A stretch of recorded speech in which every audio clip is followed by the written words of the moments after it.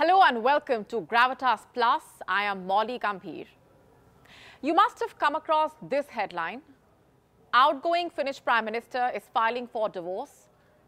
Sanna Marin and husband Markus Raikkonen were together for 19 years. They got married in 2020 when Marin was leading the country's pandemic response. After 3 years of marriage, the duo decided to call it quits.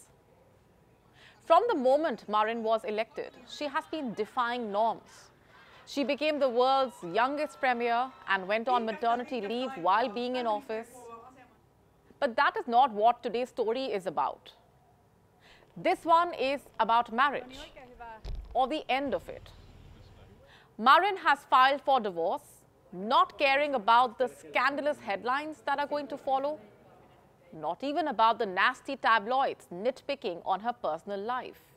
Once again, her partying videos will be circulated and overanalyzed, perhaps labeling her as a selfish woman who did not care about her family, maybe calling her someone who prioritized her career over her loved ones. But note this, Marin must have seen all of it coming, and yet she went ahead with her decision. Why? To live life on her own terms. But the sad reality is, not all women feel empowered enough. Not all of them can go ahead and take this life-changing decision.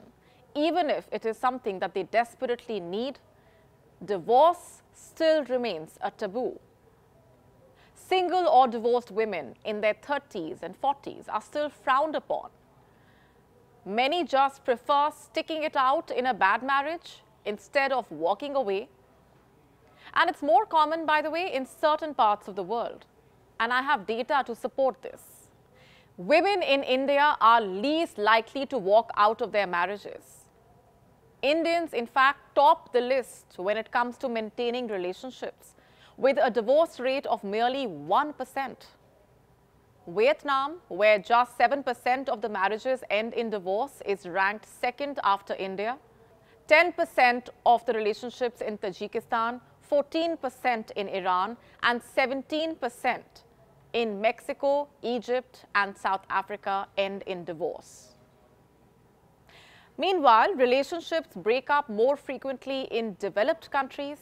The UK has a divorce rate of 41%, Australia at 43%, the US at 45%. So can we say that Indians are better when it comes to maintaining relationships? A majority of Indians, by the way, marry not for love, not when they have found a compatible partner to spend their life with, but due to societal pressure. In a 2018 survey of more than 160,000 households, 93% of married Indians said that theirs was an arranged marriage, just 3% had a love marriage, and another 2% described theirs as a love-cum-arranged marriage. There has only been slight change over time. Marrying within your caste also remains an essential feature. As of 2020, around 64% of Hindus were against inter-caste marriages, and the figure remains at over 70% for Muslim Indians. Interfaith relationships are even rarer. So you see, the prospects of finding the right match in India are already filtered by caste, religion, socio-economic class. You don't marry a person, but their entire family. And culture also plays a huge role. We are, after all, talking about a country where the concept of soulmate extends to not one, but 7 lives. Naturally, divorce has always been an uncomfortable subject. From early on, Indian women are taught to cater to others' needs before their own. Their husband, their children, their in-laws. Girls grow up watching their mothers become an epitome of sacrifice. They are expected to imbibe that same persona. Many give up on their career, succumbing to pressure from their in-laws. And what happens then? A lot of women are left financially dependent on their husbands. Not to forget, they have children to look after because mothers are mostly the primary caregivers. And what about other countries? Within Asia, Japan, China and South Korea have the highest divorce rates of 38, 44 and 46%. In fact, despite their conservative culture, China and South Korea still beat the UK and the US in divorce rates.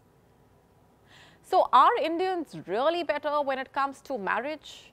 Or are Indian women simply less empowered, more financially dependent on their husbands, and sold a toxic story from an early age to keep their marriage together, no matter what? Now take this into account. Nearly 30% of married Indian women have faced domestic or sexual violence. A staggering 30%.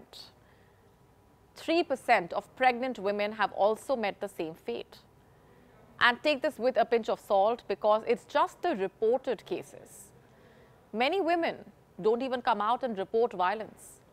Yet only 1% of Indian marriages end up in divorce. And do consider that many of these breakups are initiated by men. And what does that show? How is such a low divorce rate justified? It comes at a high cost, and Indian women seem to be paying for it, sometimes even through their lives.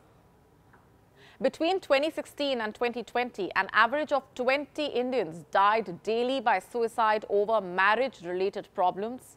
Of the total 37,600 marriage-related suicides, around 21,600 were committed by women.